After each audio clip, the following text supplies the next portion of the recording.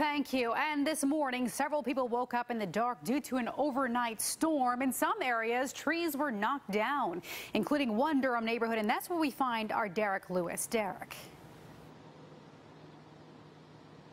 Sharon, this house is on Vickers Avenue. I'm going to step out of the way and show you. Crews have been working, removing a tree that fell into this house last night.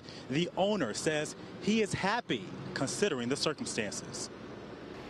This tree came crashing down onto Walker Frost's house around 9 o'clock last night. I was sitting down in the dining room and I heard a loud crash, followed a few seconds later by a thud, and the house shook. He was home alone during the storm. His wife and 2-year-old son were away visiting family.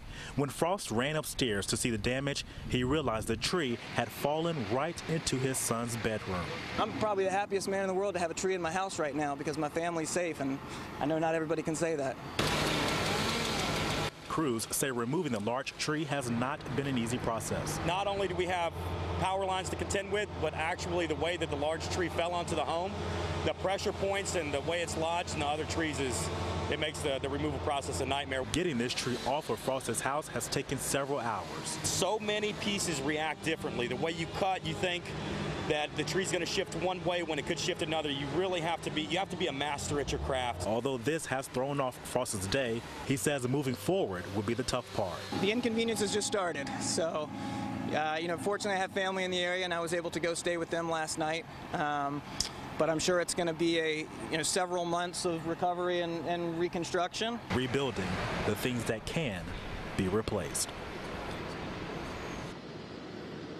Just recently, the crews have been removing the base of this tree, trying to get everything taken care of. Walter does have insurance, and he says he's been living in North Carolina for a while. He's used to these storms, but he's also grateful to still have his family.